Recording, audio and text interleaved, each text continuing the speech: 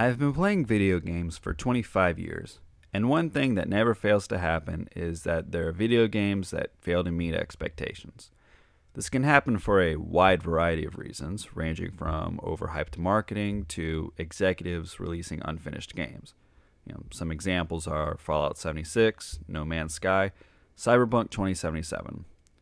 This has become a part of video games and something that I feel like I just have to accept. However, there is something worse than a game failing to meet expectations, and that's a game that fails to meet its own potential. If you were to ask me a couple years ago which game I thought failed to meet its potential, I would have said Fallout New Vegas. I'm not saying I hate Fallout New Vegas. On the contrary, it's one of my favorite games. It has an engaging story, fun gameplay, and great RPG elements. Unfortunately, it was also plagued by bugs and performance issues, which downgraded Fallout New Vegas from a 9.5 to an 8.4. If you get that joke, you pass the test. All of this was because Fallout New Vegas had an 18-month development cycle, and I really can't help but wonder what might have happened if Bethesda would have given Obsidian another 6 months to properly polish the game. But over the last year, a new game has come to mind when I think of missed potential in video games. And that game is Silent Hill Homecoming. Full disclosure, I'm a bit new to the Silent Hill franchise. Growing up, I wasn't really a fan of the survival horror genre, and what little interest I had was given to the Resident Evil franchise. However, over the last year, several YouTubers I like, creators like Max Starrett, TotallyPointlessTV, and Boulder Punch, brought the Silent Hill franchise to my attention, and I found myself enthralled, not only by an amazing story and concepts, but also by fans who have so much love and admiration for this franchise. Unfortunately, there is a wide-held belief that the Silent Hill franchise is a franchise that's in decline, and it's been in decline since Silent Hill 4. And there's no denying it. Silent Hill Homecoming is a game that's mediocre at best. The combat is okay, but it's not very smooth. Usually you just spam attacks on enemies, or they spam attacks on you and kill you. There are massive performance issues, so much so I often found myself desperately looking for a save point. Not because the game was difficult, but because I was worried the game was going to crash and I'd lose all my progress. The character models also look really outdated. Silent Hill Homecoming was released in 2008. It's about 3 to 4 years after games such as Metal Gear Solid 3 and Resident Evil 4, and it's also an entirely new console generation as well. So it's quite ridiculous that some of these models looked as bad as they do. And most importantly, the story was a huge disappointment. Silent Hill Homecoming paled in comparison to stories in earlier entries, and one of the things that makes this such a big disappointment is that Silent Hill Homecoming has the basis for an amazing story at its core. There were also a bunch of interesting themes that would have been fun to explore. The game just simply failed to execute on what it was trying to deliver. Which brings me to this video. I want to re-examine critical parts of Silent Hill Homecoming and try to fix various elements of the plot. I also want to rewrite the script for various parts of the game, but those will be in different videos if I decide to do those. This video will focus on fixing 3 different elements of Silent Hill Homecoming. I believe these 3 changes would dramatically improve Silent Hill Homecoming's story, and hopefully by the end of this video, I can have you see the potential that I saw in this game, which is a successful Western adaptation in the Silent Hill franchise. But before I get started, I want to ensure that everyone has a pretty good understanding of Silent Hill Homecoming's plot, so people will understand my changes. I could do a review myself, but there are reviewers who are far superior to me in this regard. TotallyPointlessTV did an excellent review, so if you want to refresh your memory of Silent Hill Homecoming's plot, I recommend his video. I'll put a link in the description with that. Now, let's get started. The first change that I would make is that there would be no plot twists in Silent Hill Homecoming. A reoccurring problem with Silent Hill Homecoming is that it tries and fails to be Silent Hill 2. In Silent Hill 2, the reveal that James Sunderland killed his wife and suffered a mental break is one of the most iconic plot twists in video games, and the story of Silent Hill 2 is one reason why the game is seen as one of the best games in the series. The game gives a perfect amount of mystery and ambiguity that really makes the player want to discover the truth behind the story. One of the biggest mysteries was Maria. It wasn't exactly clear who or what she was or what her true intentions were. Goobus actually did a really funny video on this. You look exactly like my wife. Are you really Mary? I don't know, maybe I don't know. What? I'm actually dead, or maybe I'm not dead. Who knows? Who knows if I'm dead? I don't know. It's a yes or no question. I'm not following. What are you doing? You're crazy, James, or maybe I'm crazy, or maybe I'm messing with you. What could it mean? It could mean anything. The plot twist of Silent Hill Homecoming is similar to the plot twist of Silent Hill 2. You find out that the protagonist is crazy, the person you are looking for is dead, and the protagonist has something to do with that person's death. In Silent Hill 2, you knew from the start that Mary was dead, but there was certainly something strange going on, and maybe by the end of it, you could find Mary, or maybe another version of her, waiting for James. And throughout Silent Hill 2, James can get small hints and clues that encourage him to keep pushing forward, whether it's a mannequin with Mary's outfit, or finding out that Mary hasn't been dead for 3 years. Even early on, the player can infer that something is off with James. In an early conversation with Angela, James says he doesn't care for his personal safety.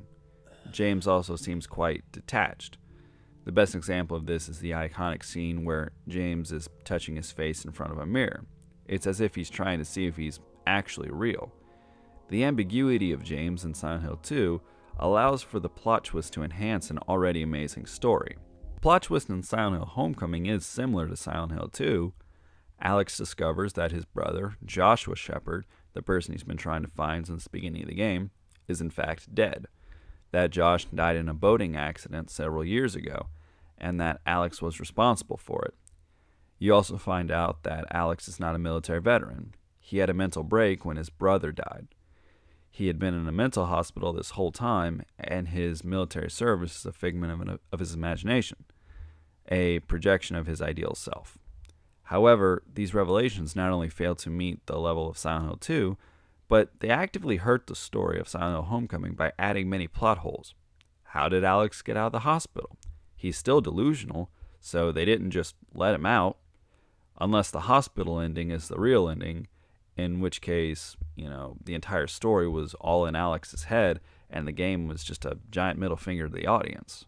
So what you're saying is that what you experienced in the simulation didn't really happen or even matter? Yes, that's correct. So it was sort of like a dream? No, it was a simulation. Yes, but theoretically, if someone watched the events of that simulation from start to finish, only to find out that none of it really happened, I mean, you don't think that should be just like a giant middle finger to them? Well, hopefully they would have enjoyed the ride. I don't know, man. I think you piss a lot of people off that way. Also, if Alex isn't a veteran, where did he get the outfit from? Did he knock over an army surplus store after breaking out of the hospital? And how is he so effective in combat?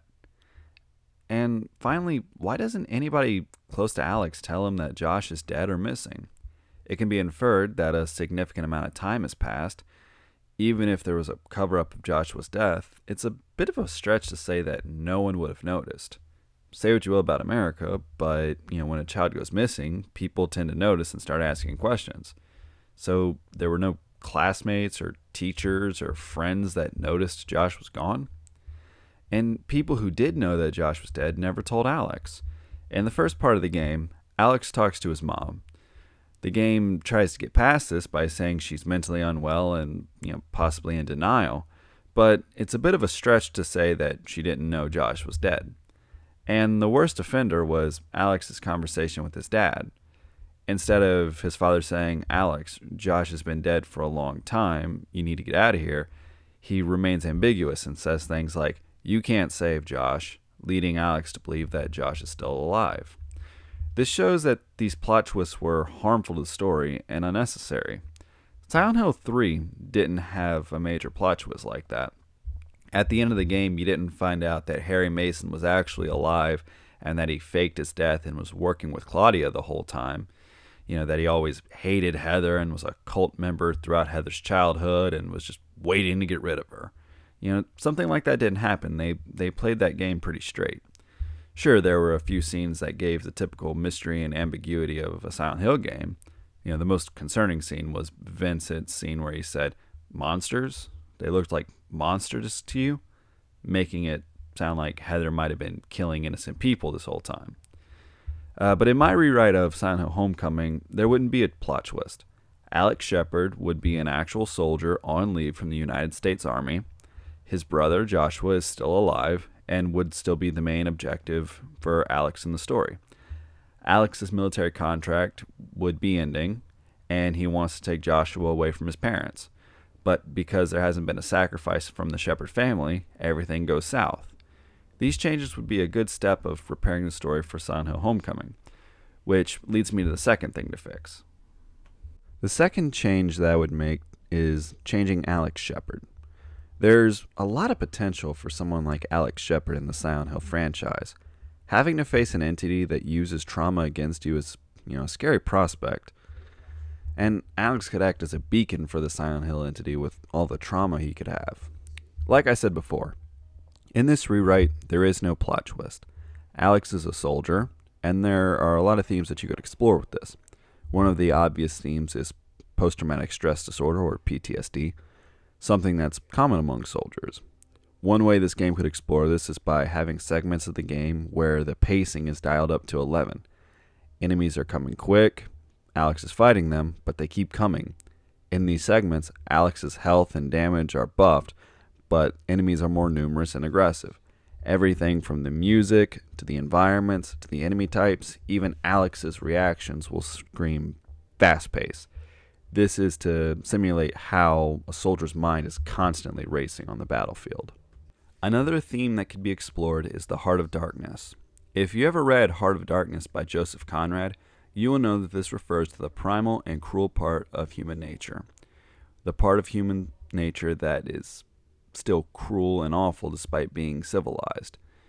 The difference being that in Heart of Darkness, Kurtz's cruelty was so that he could get his hands on more of that precious ivory. This part of Alex will come from his desire to stay alive on the battlefield, but he has to change himself in order to survive. I've seen interviews of soldiers saying that it wasn't simply the horrors of war that was traumatic, it was the realization of what they were truly capable of doing in order to survive that caused so much trauma. For Alex, this can be demonstrated by showing he has anger issues beneath the surface. It can come to light when interacting with his parents or when he's fighting to protect the people he cares about. This aspect of Alex could even manifest itself as the ultimate shadow for the hero to overcome. The final traumatic aspect of Alex is his childhood trauma. Silent Hill Homecoming hinted at this by showing Alex's parents neglecting him, but they didn't really go into enough detail about it. In my rewrite, the story really steers into Alex's childhood trauma, showing evidence of emotional abuse and neglect when Alex was young. As Alex got older, he started to rebel against his parents. In some instances, Alex's dad may have gotten physical with him. Getting out of that abusive environment could have been Alex's main reason for joining the army. It was his fastest way to get out. I think bad parenting is something that many people can relate to today. Hell, parents today will kill their kids for 100 likes on Instagram, or Facebook, depending on how old the parent is. But as a result of this trauma, Alex didn't want to be around anybody when he was growing up. He grows up as an outcast with only a few friends. There are only two people who seem to care for Alex, Elle and Josh. Elle could be a close friend or girlfriend acting as one of the few people who were good to Alex. Maybe she helped Alex while he was trying to get into the army. She could have taken him to the recruiter, helped him study for the ASVAB, or drove him to MEPS. Josh also loved Alex. Being the younger brother, Josh looked up to Alex and idolized him, creating a strong brotherly bond between the two. That bond is why Josh is the primary objective in the game. Instead of Alex randomly worrying about Josh and going home to see him, Alex wants to take Josh away from his parents since his contract with the army is almost up. Alex wants to take Josh to another city where Alex has several potential jobs lined up so he can support the two of them. This is designed to give Alex clear motivation and lets the audience see what it is he's trying to achieve. And it also elevates the importance of Elle and Josh, showing why these two characters mean so much to him, and why Alex is willing to go through so many monsters in order to keep the two of them safe, which leads me to the final change. The third thing that I would change in Silent Hill Homecoming is the enemies. In truth, I don't have much of an issue with the monsters of Silent Hill Homecoming. In fact, some of the game's best elements are from the boss fights. My personal favorite is the Scarlet Doll fight. The rigid movement of the doll suits its creepy design, and as the fight progresses, the eerie music gains momentum in the background. It really does make for an engaging fight. And the regular monsters aren't bad either.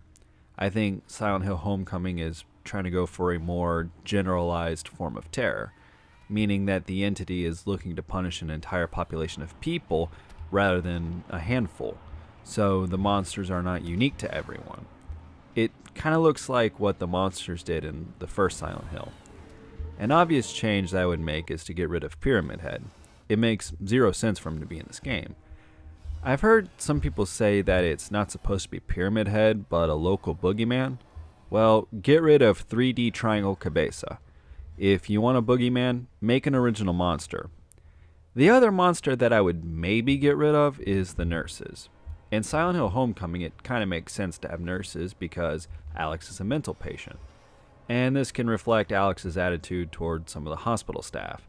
But in my rewrite, Alex isn't a mental patient. So if there isn't a hospital sequence, then you really don't need the nurses. And if the nurses did come back, you can tone them down a little bit. You don't need to make the monsters seem so enticing. No! No! No! I've got to get Dr. Evil! I've got to get Dr. Evil! But on a serious note, the biggest issue that I have with the enemies is that there's no central enemy. No ultimate obstacle to overcome. In the hero's journey, this is called the Shadow. Silent Hill 2 had Pyramid Head. I know that Mary or Maria was the last fight, but Pyramid Head was James's ultimate test. Silent Hill 3 had Claudia. What did Silent Hill Homecoming have as the Shadow? An insane Judge Holloway who turns bad at the last minute? Junkyard Curtis who is angry about how badly people treat nice things? A knocked up mechanical spider monster? A good shadow could be a manifestation of Alex's dark side, the part of him that he had to become in order to survive on the battlefield. An idea that I had was that the manifestation could take the form of a twisted Valkyrie. It would be an interesting reflection of Alex's time on the battlefield, and maybe as a way to subvert expectations, the monster doesn't always have to be a threat or danger to Alex. Maybe there are situations where the manifestation would kill some of the cultists. The scene where the cultists take Alex's mother comes to mind. Or the monster could even help Alex in some situations, because that side of Alex is what kept him alive during his military service. But it would be the final boss fight that Alex would have to face. Alex would fight the monster after Ellen and or Josh would be safe depending on the player choice. The final battle would take place in a dark place, a place where there'd be no escape for Alex, and he only has two choices, live or die. And if Alex loses, there are no retries. You get one of the bad endings if you fail.